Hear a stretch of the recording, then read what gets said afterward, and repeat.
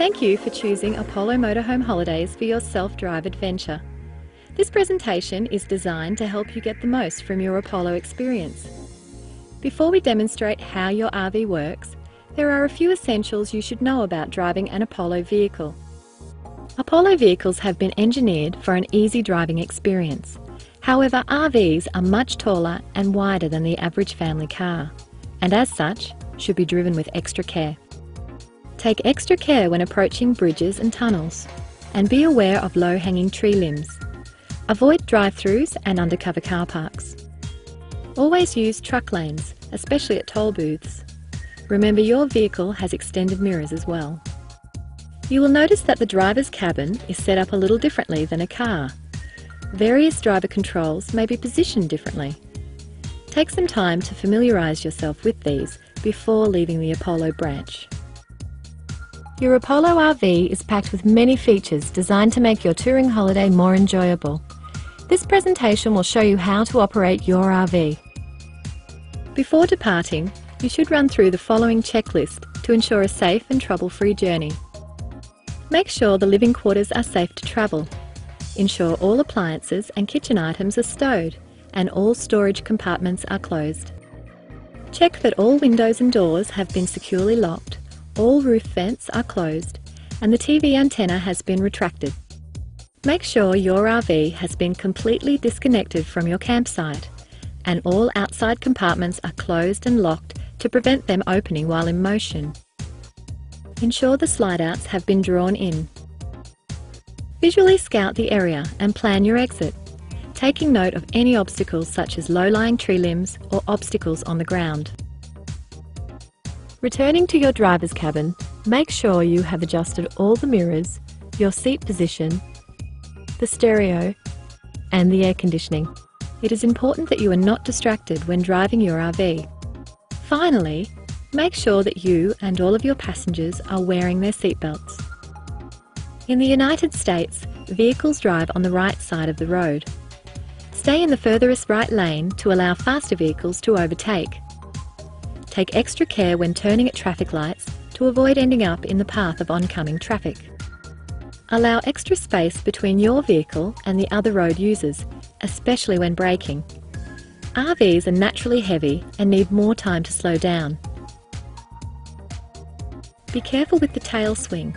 This is how many accidents happen. Make sure that your rear wheel has cleared, then slowly start to turn. While travelling down a steep incline, it's advisable to turn off the transmission overdrive. If needed, you may also downshift to a lower gear. We will now take you through your RV and demonstrate how each area works. To gain easier access to the living quarters of your camper, use the exterior step. The step will automatically extend when you open the door and will retract when you close the door. If you would like to leave the step out, there is a switch as you enter the RV that will allow the step to remain out even when you open and close the door. Be aware that turning on the ignition will cause the step to retract. There are two locks on the door, a deadbolt and a door lock. The top lock is usually the deadbolt and opened with the larger key. The bottom lock is usually the door lock and opened by the round key with a black plastic coating. Use the RV's stabilising legs to lift the motorhome and make it level. The controls are located to the left of the driver's seat. Ensure the engine is still running and the parking brake is engaged. Turn the device on and press auto. The process will take a few minutes. Once you see the green power gear level flashing, the process is complete. Make sure you turn the system off before turning the engine off, or the motorhome will drop. To retract the system safely, ensure the engine is running, parking brake is engaged, turn the system on and press the retract all jacks button. Apollo vehicles operate on auxiliary 12-volt battery systems, which power internal appliances such as fridge, lights and water pump. The switch for the auxiliary battery is located at the control panel. The auxiliary battery switch must remain on at all times during your self-drive holiday. The battery system will provide power for between 12 and 20 hours when fully charged, depending on use. To test the level of the batteries, go to the control panel in the driver's console. Hold down the switch to find the battery's remaining charge. At full charge, the batteries should be around 14 volts. The batteries recharge in 3 ways: when you drive the RV, connected to mains power, or when the generator is running. Idling the engine won't provide enough power to recharge the batteries. Try to reduce battery consumption by turning off all unnecessary lights and appliances. All vehicles can be connected to the 110 volt mains power via the supplied 30 amp extension lead. Most RV park circuits are rated at 30 amps. Make sure you have a 15 amp adapter when you leave the Apollo branch. When you are connected, all equipment automatically runs on mains power rather than the battery. Appliances such as the microwave, rear air conditioning and power points only run on mains power. The mains power system is protected by a circuit breaker. Ensure that this switch is always in the on position.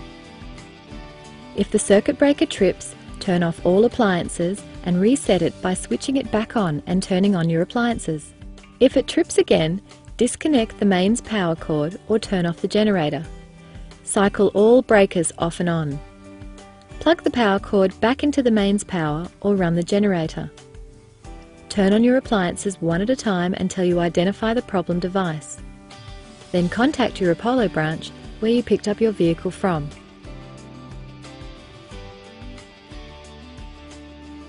The control panel is where you'll find the hot water system switch, the EMS panel, auxiliary and main battery switches, air conditioning controls, and front slide-out controls.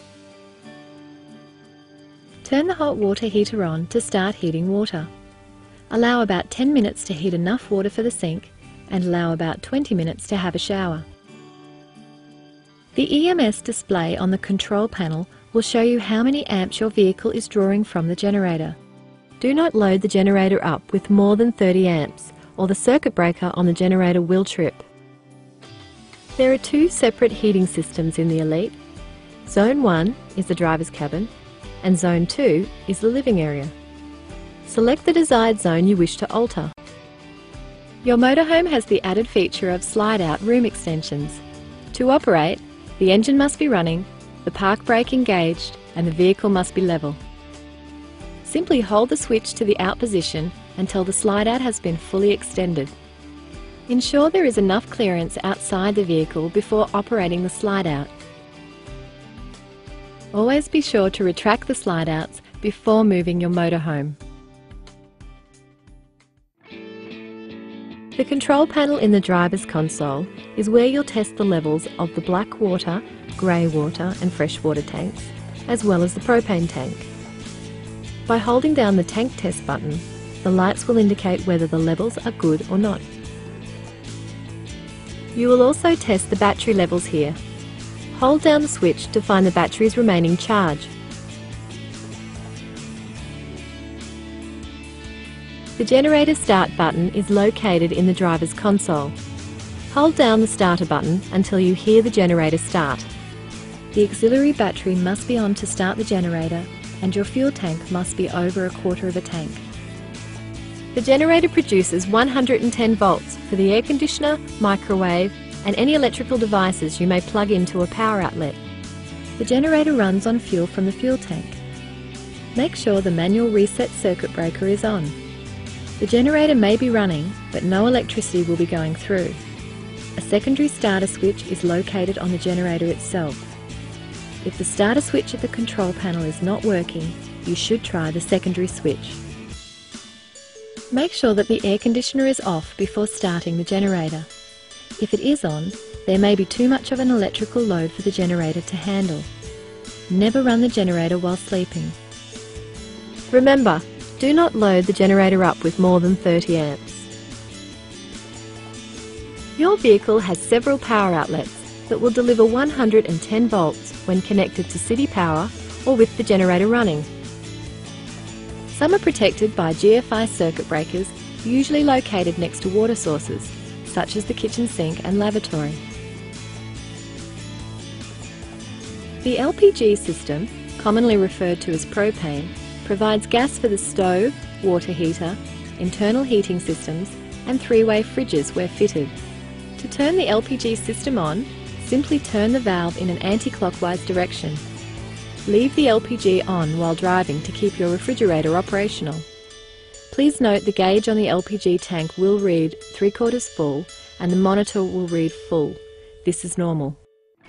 Only use LPG intended for gas appliances and always refill at certified LPG refilling stations.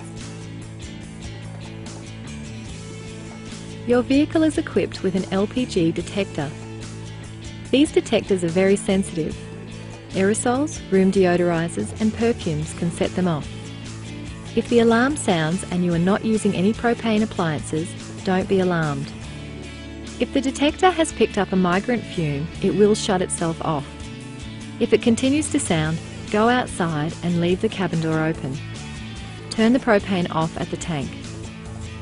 Wait 5 to 10 minutes, then if the alarm is still sounding, call the roadside assistance number. There are also carbon monoxide detectors and smoke detectors in your RV. If you cook without opening the windows and using the range hood, you may set these alarms off. The alarm will beep when the battery becomes low. The battery will need to be replaced at this time. Always open windows and vents before operating gas appliances, but beware of drafts extinguishing the flame.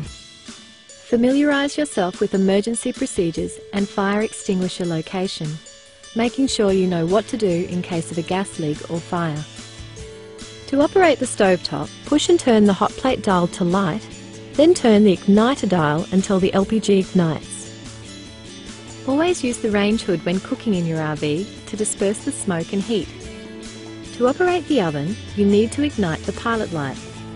Turn and push the oven dial and hold it in while you ignite the pilot light with the provided lighter. This must be done each time you use the oven. Once alight, turn the dial to the desired temperature. Always turn the oven off when it's not in use. The stove should never be used for internal heating or while the vehicle is in motion. Your refrigerator operates on both propane and electricity. It should always be on the auto setting. Therefore, when you're not plugged into city power or running the generator, your refrigerator will keep your food cold. Adjust your thermostat slider to the desired temperature. The check light will sometimes flash on if you're out of propane, the propane is not turned on, or if your vehicle is not level. Make sure you rectify these issues, then reset the check light by turning the refrigerator off and then back on. Remember, if the vehicle is not level, this could cause the check light to go on and stop your refrigerator from cooling. Always try and keep your RV as level as possible. To operate the microwave, your vehicle must be connected to mains power or have the generator running. To convert the sofa bed into a full-size bed, simply pull the back of the sofa towards you and extend the legs out until they reach the ground. This will form the base on which to lay the provided air mattress. To inflate, plug the pump in and turn the dial to inflate. Then turn the pump on. Once the air mattress has been filled to the desired level, turn the pump off.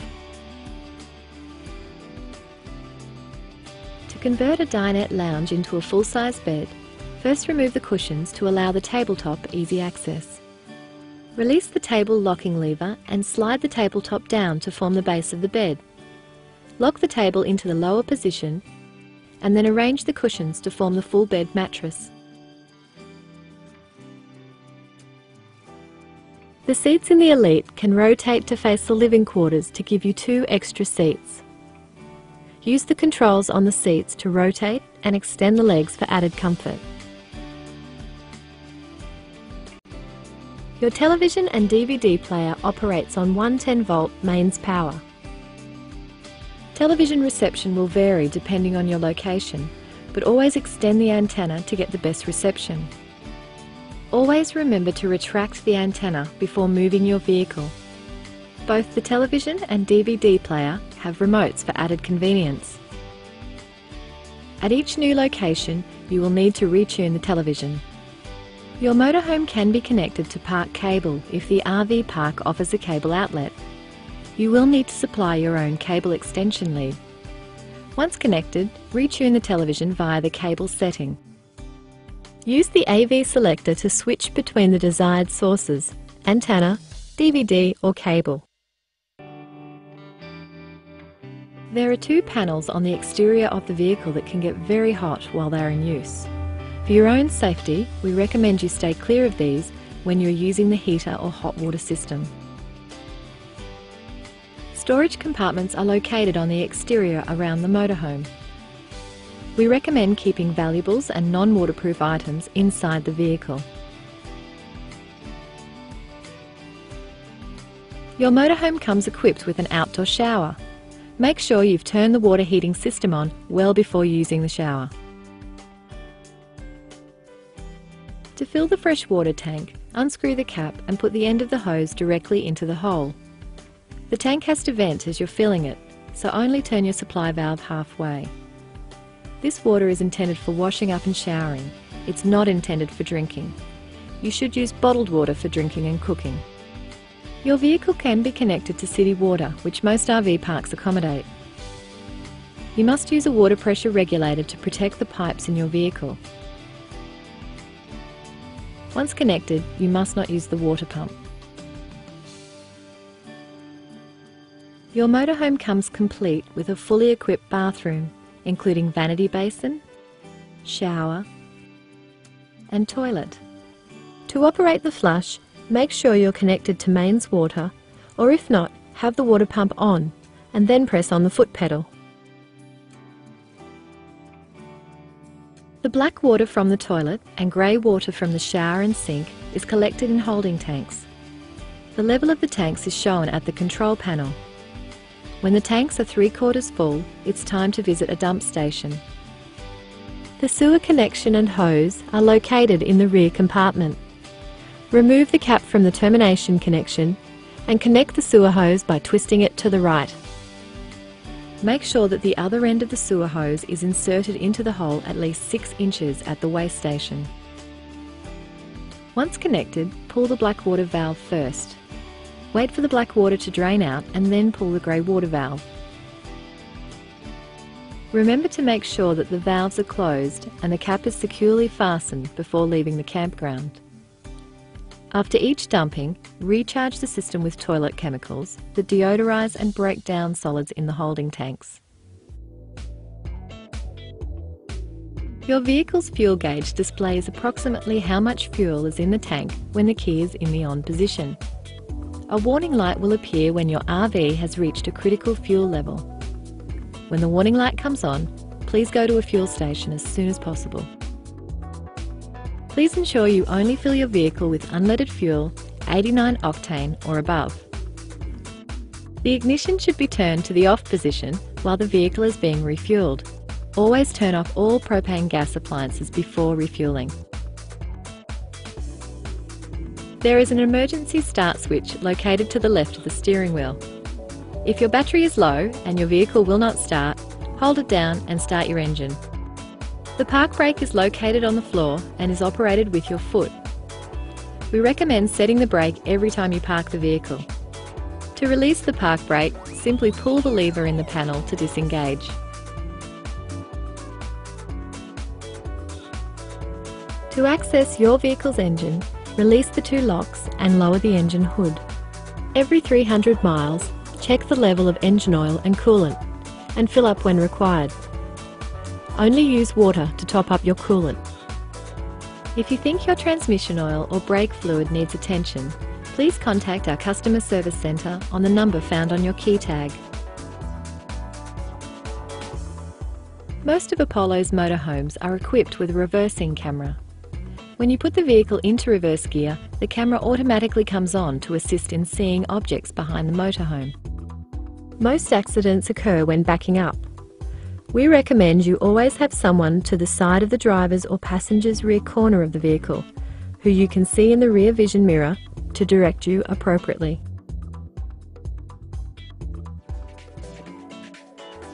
A spare tyre is in your motorhome. However, for your own safety, we do not recommend that you change the tyre yourself. Always check the pressure of each tyre on your vehicle when refuelling. Regularly check the condition of each tyre, and in the event of any damage, please contact Apollo's Customer Service Centre. The phone number is located on your vehicle key tag. To operate your RV's awning, firstly unlock the black tabs on the awning arms. Use the awning hook to release the awning. Use the hook again to pull the black strap towards you until you have fully extended the awning arm. Undo the leg and place it in the arm socket. Do the same on the other side.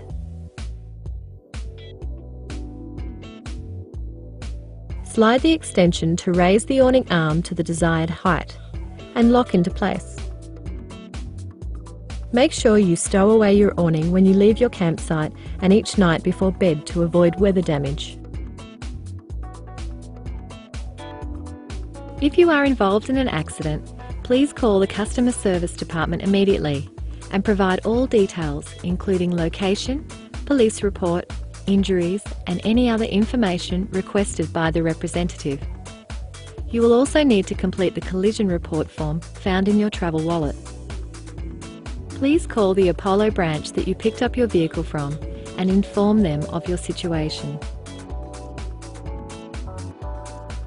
After you've enjoyed your self-drive adventure, please return the vehicle on the contracted date and time. If you wish to amend the drop-off date or time, please contact your pickup location for authorisation to extend. Before you return your vehicle, please ensure the RV is in the same condition as when it left. Remember to remove all food items from the fridge. Make sure all your cutlery, crockery, cooking utensils and equipment are clean and packed away. Remove all your possessions from storage cupboards and take all rubbish items out of the vehicle with you. Ensure the vehicle has been returned with a full tank of fuel unless you have purchased prepaid fuel. Remember to dump and clean out the grey and black holding tanks before returning the vehicle. We encourage you to adopt safe and environmentally responsible habits throughout your holiday, such as appropriate waste disposal and refraining from smoking in your RV. All Apollo vehicles are non-smoking. Above all, take a little extra care and you will enjoy a safe and happy Apollo holiday. You are entitled to discounts at various RV parks and activities throughout the United States. Check your Apollo welcome pack for more information.